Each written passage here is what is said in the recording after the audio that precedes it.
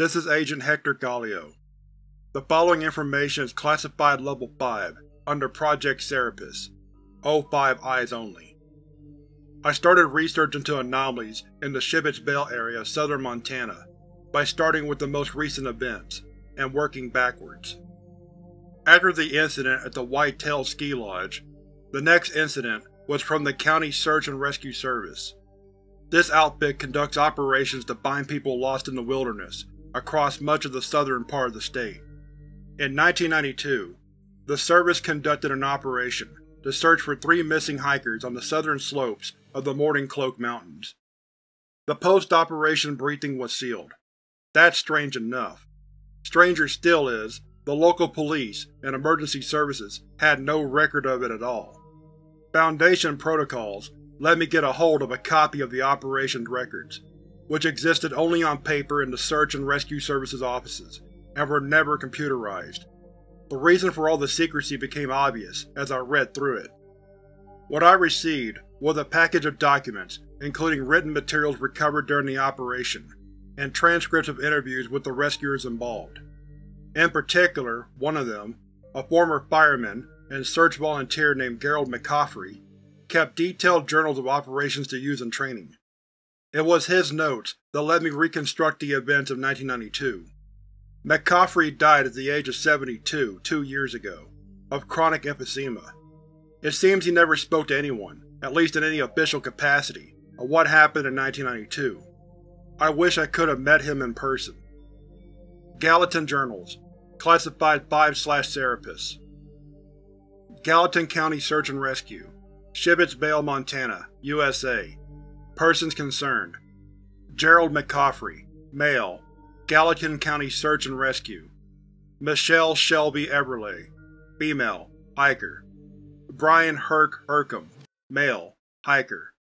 Roman BLISSET, male, hiker. Materials: journal transcripts, audio file, written. Journal log 1/5. The Journal of Search and Rescue Volunteer McCaffrey. This operation takes place in the southern Mourning Cloak Mountains, about 12 miles northeast of Scarslow. The area is called Shibbits Vale. We were looking for 3 hikers, who had failed to return to their hotel in Scarslow. Volunteers found their vehicles parked just off the road near the old summer camp, with the hikers themselves absent. Realizing they must still be on the mountain, County Search and Rescue was alerted, and we set up a search for them. Roman BLISSET, age 32. Experienced outdoorsman, mostly hunting. Brian HERKMAN, age 28, known as Herc. Not a veteran, but not a complete novice either, and smart. Michelle EVERLEIGH, known as Shelby, age 44. Very experienced. By all accounts they were decently equipped and had made all the right preparations. They knew what they were doing. The most likely scenario was one or more of them had been injured in an accident, and the others were sticking with the injured party to wait for rescue. I've run searches like this before, but not in the Mourning Cloaks. Not many hikers go up there. It's not as well known as a lot of the other parts of the state. There are established paths though, some of them from the logging around here decades ago. The 3 hikers left their itinerary at the hotel. They were only supposed to spend a single night camping on the mountain before returning. We had the approximate location of their camp, so I decided to locate it, and then radiate out to search for them, as well as posting men on the path back to their vehicles, in case they made it off the mountain on their own. The weather was good, though even in summer it can get cold higher up. The terrain is tough though. The Mourning Cloaks are rugged and steep in places. The ground can fall away suddenly when your view is masked by the trees. There are bears and mountain lions around too. It was my first time in these mountains, the same for most of the other volunteers. This is Crow country, and I contacted the tribal council at the reservation. They didn't have anyone familiar with the area, since it turns out the Crow never settled in Shibbits Vale itself. Not sure why. It seems as good country as anywhere else. There is a pause in the recording. Hour 8. We got to the campsite in a few hours of hard hiking. It was just off the path leading to the first shoulder of the southernmost peak. It was still beneath the tree line. 3 single-man tents around a fire pit, all of them empty. The tents still had sleeping bags and ground sheets. Looked like they were planning to come back here, but never did. There were some personal belongings left in the tents, toiletries, change of clothes. The hikers were keeping trail diaries, which we found. Once we checked the immediate area and were satisfied they weren't there, I radioed guides by the cars, who relayed to Scarslow that we'd need air support from State to get some eyes in the sky. Don't know how long it will take. We're in the unknown phase now. Those three could be back at the hotel, with no idea we're looking for them. They could be lying dead in a ravine, could be hurt and desperate for help. Every decision we make could be the decision between them living or dying, and everything we do might be pointless. You have to think in percentages, and tell yourself you did the best with the info you had, regardless of how it turns out. You keep going, you tick all the boxes, follow all the procedures. Even if the worst happens, you have to be able to say you gave them the best chance you could. EVERLEIGH Journal 1/1. The Journal of Shelby EVERLEIGH. I'm worried. Not about the safety of Herc and Roman. They'll be fine. I don't think they understand this land. It's not about conquering it or making it your muse. It's about respecting it, reaching an equilibrium with it. It clears our mind of all the things we don't need. It makes us stable. Herc and Roman don't understand that. The Mourning Cloaks are beautiful, but you have to put some effort into finding the beauty. The conifers up to the tree line are so dense, it's like walking at night. The rocks are brown and gray, and this time of year the snow is only on the uppermost slopes. It's not an alpine valley or a Tuscan estate. It doesn't jump out at you like the lid of a chocolate box. You have to understand what it means. The forces that push these mountains up from the ground. The winters every tree and blade of grass have to survive. You have to make the most of every glimpse of Shibboleth's Vale through the canopy.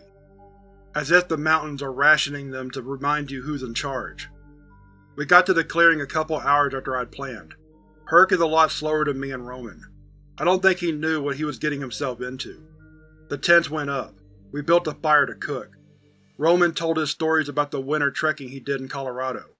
I assumed to impress Herc, since I've known Roman for 15 years, and I've heard it all before. They both fell asleep the moment they turned in. I stayed up for a while, looking up at the stars. If I'd have chosen anywhere else to camp, the sky would have been hidden by the trees. Like I said, you have to earn the beauty of these mountains. The stars look like nowhere else. I didn't recognize any constellations. There was no Milky Way, just belts of nebulae and glowing planets like hard points of color. I had heard this place was special. I'm only starting to realize it now. In the morning, we'll keep going. Whatever the mountain has for us, we'll have to work to get it. Journal Log 2/5 Hour 12. By now the concern from the missing hikers is severe. They haven't come back down the mountain, and going by Shelby Everleigh's journal, they keep heading upwards. State has sent a couple of planes to perform a contour search, but the tree cover is heavy enough that we're far more likely to find them with the ground search.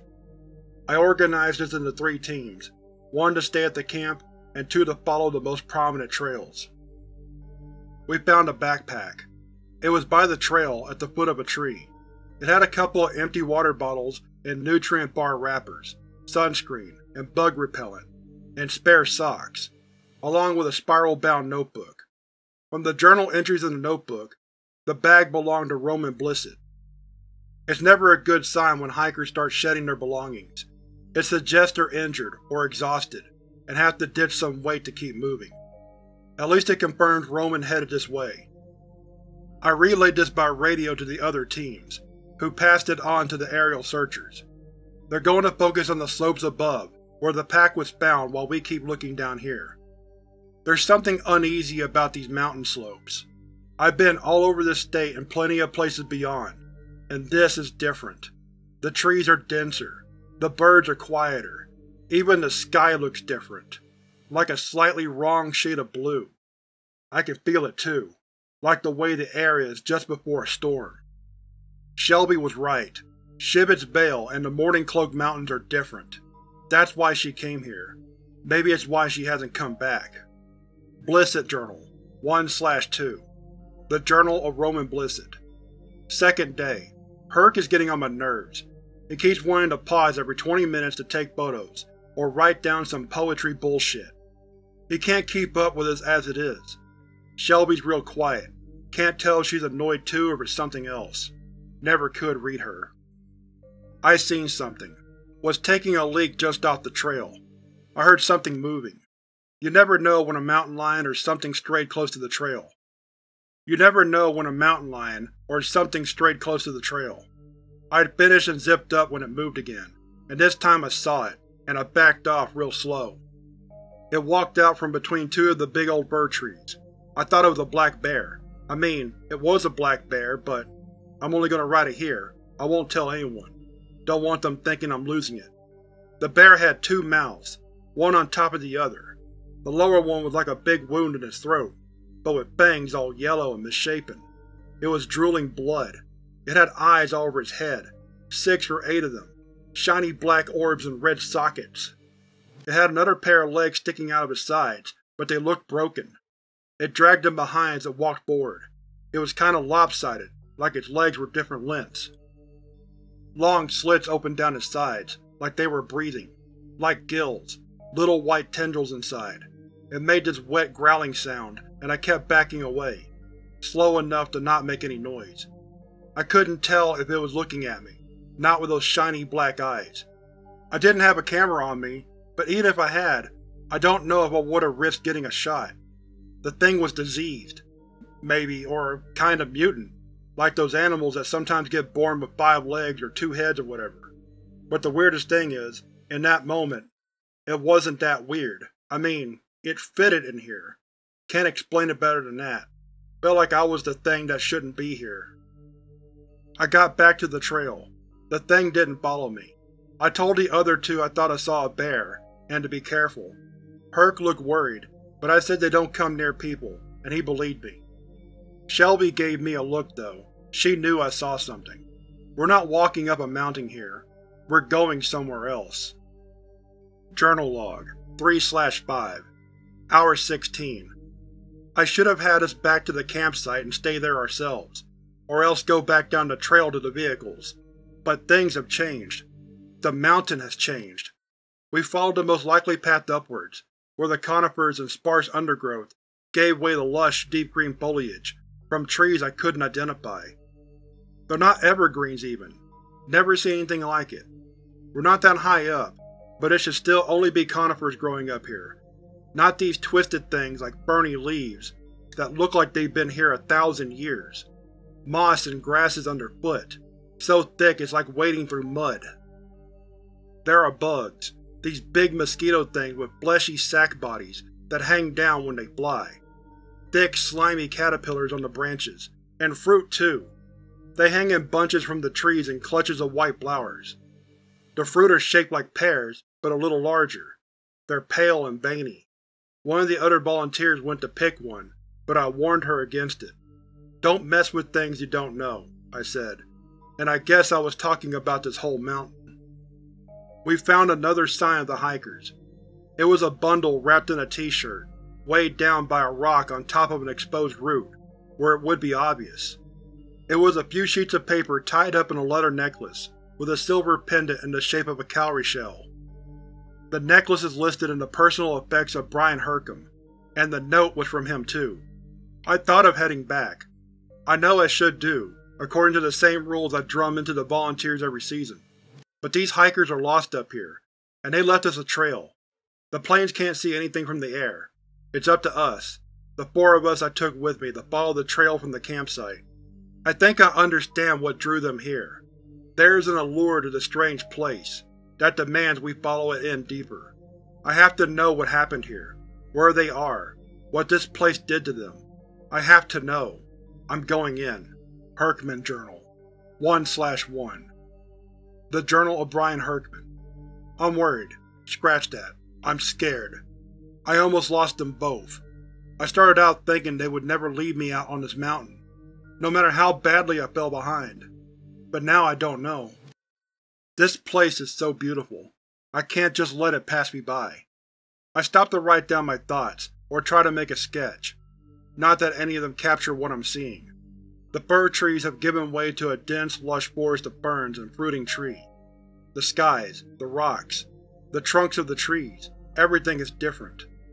sideways from what I know, but then it changed, and I'm scared. I saw a deer just above us, on an outcropping where I could see it clear against the sky, and dear God, it had wings. Not like a Pegasus or an angel. They looked malformed, slimy and fleshy. It had little segmented limbs running in 2 rows along its belly, like a lobster's. It let out this awful gurgling sound, like the worst smoker's cough. Then Roman came crashing through the trees and yelled at me to get my ass in gear or to leave me behind. I assumed the deer would run away at the noise, but it didn't. It turned and looked at him. Its mouth hung open, and a long slimy tongue slobbered out. Roman said, "There's another one of those bastards." He pulled out a gun, a big silver revolver. I didn't even know he brought another one, and he ran after the deer thing. I called for Roman to stop, but he didn't listen. He disappeared through the trees, and this time the deer turned and ran. I called out for Shelby, hoping she was close enough to hear. I paused for a second, not sure what I should do. Then I followed Roman. I thought at least if I caught him, I wouldn't be left out here alone. The trees closed in and I couldn't even see the sky. Then I heard 2 gunshots and I followed them to see Roman standing at the entrance to this cave. Not a cave in the rocks, but more like a tunnel through the trees. The branches intertwined so closely overhead it formed a dark tunnel. Clusters of pale fruit hung around the entrance. I guess the deer ran in there, because Roman was at the entrance, gun out, about to head in. I got the worst feeling about this place. It was like a throat waiting to swallow us. I called out to Roman, but he ignored me again. I don't know why I did it, but I ran right at him and tackled him to the ground. Roman's a bigger guy than me, but I hit him from behind and he wasn't expecting it. We both went down into the undergrowth. It's then I realized I'm wrestling with a guy who has a gun, and I scramble out of there before the damn thing goes off. Roman's on his knees, all scratched up from the fall. I say, "Don't go in there, something's wrong about it." I ask Roman if he can feel it like I can, the way it wants to devour us. I swear I can hear it breathing, the breath of the mountain, wet and hungry. Roman leans back against a tree, like all the energy suddenly gone out of him. He says he's sorry, he isn't thinking straight, and that it doesn't seem a good idea to go into the tunnel or cave or whatever it is. We agree we should go back to where I saw the deer and try to find Shelby again. We've waited here under the outcropping for an hour. I'm leaving this note here in case we get lost, trying to find Shelby. If you can't find us, my guess is one or more of us has ended up in the cave, up the slope and a little east of here. I've drawn it underneath as best I remember. You'll know it when you see it. Journal log 4/5, Hour 18. We found Roman BLISSET alive, and Brian HERKMAN dead. Roman was uninjured except for some bumps and scrapes, but he was exhausted and distressed. Much longer out here, and I don't know if he would have made it. HERKMAN had 2 gunshots to the stomach. I just hope he bled out quickly. His body was at the entrance to the tunnel he'd written about. We got Roman clear of the tunnel and asked him what had happened.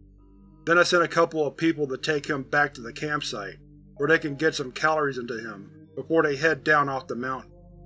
We're going into the cave. I have to know what happened to Shelby EVERLEIGH. BLISSET Journal 2/2. We saw Shelby walking through the forest. She wouldn't stop when she called to her. Me and Herc kept up with her, but only just. She moves fast. We realized she was heading for the cave. Me and Herc caught up to her just before she got there. I grabbed her, but she threw me off and kneed me in the balls. Damn, she's stronger than she looks. I swear that woman must be made of oak. Herc came up behind her. That's when I realized she'd got the gun off me. She shot him twice in the stomach. He folded over and hit the ground face first. I couldn't move. She told me not to follow her, and walked into the cave. I couldn't even say anything. I was just numb. I could see Herc still breathing, but I knew he was going to die. There was so much blood. No way a man can live with it draining out of him like that.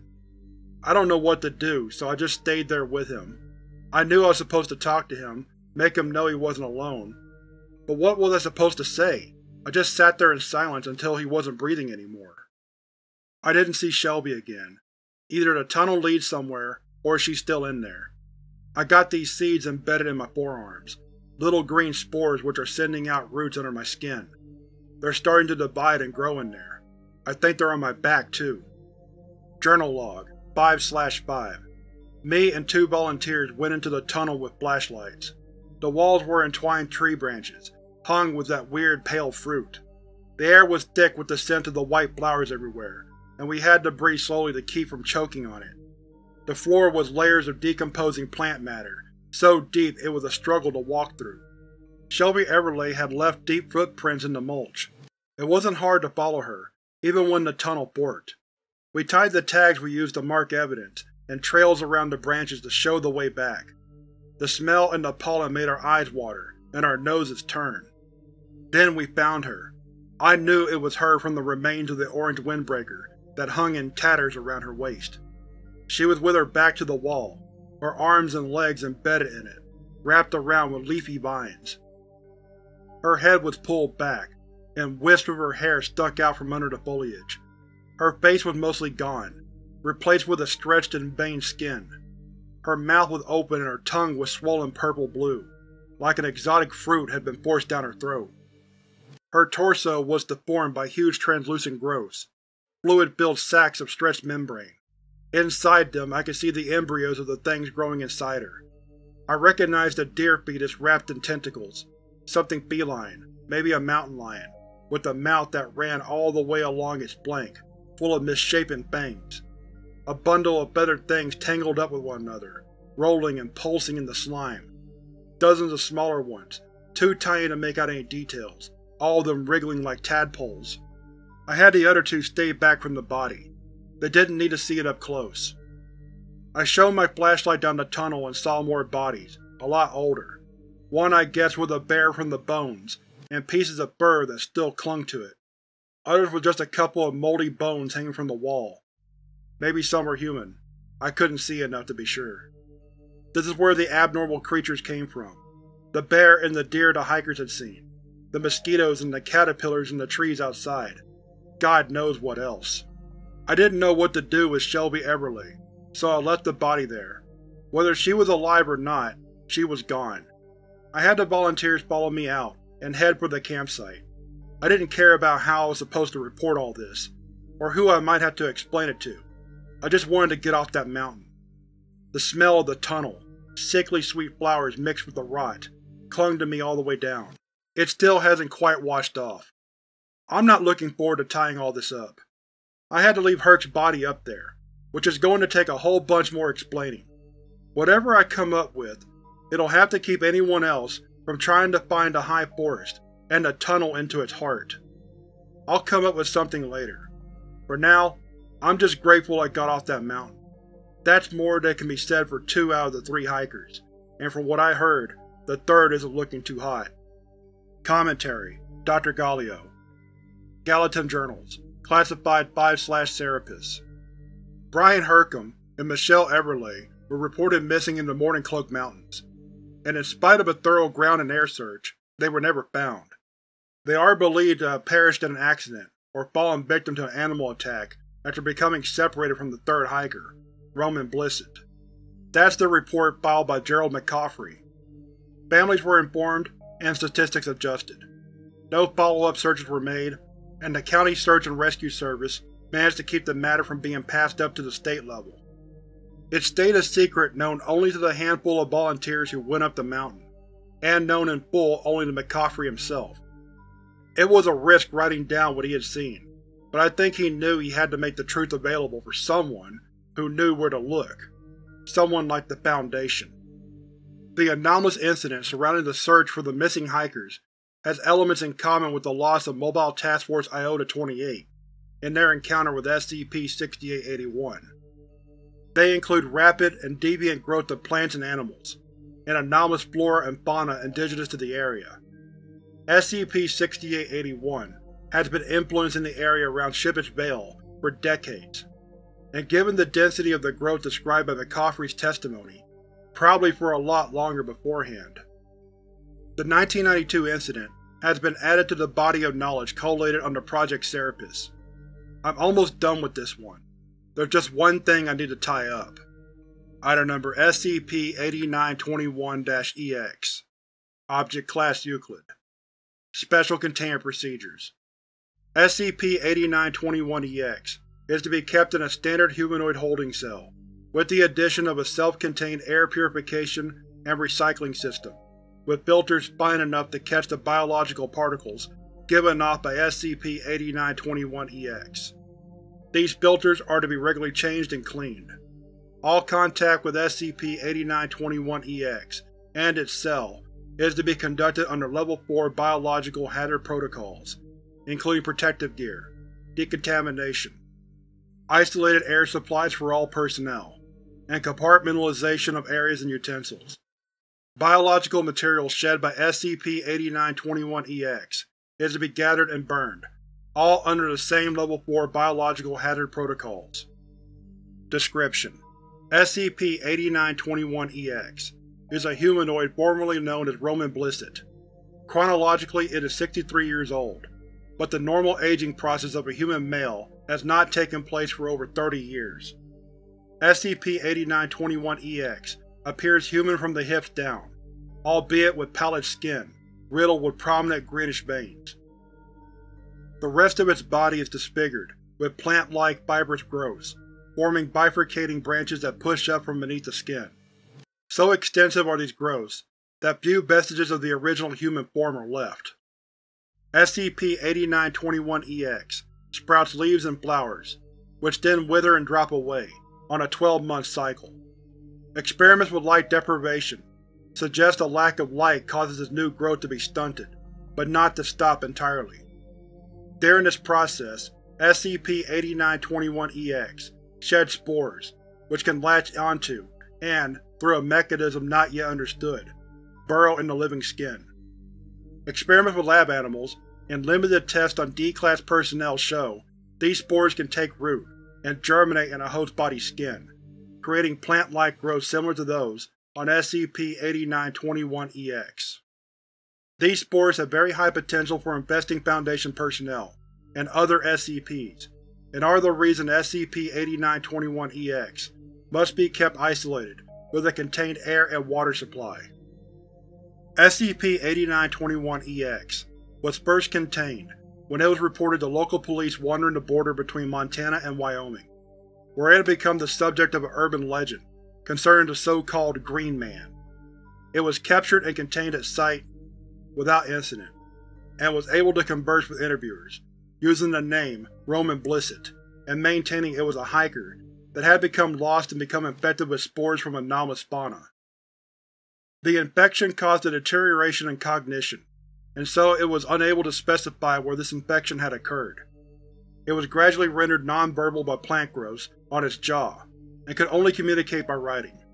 Its deterioration, both cognitively and physically, meant it lost the ability to do this approximately 5 years into its containment. The last legible word it wrote was, "Please." Following an O5 directive, SCP-8921-EX is in the process of being reclassified as SCP-6881-1.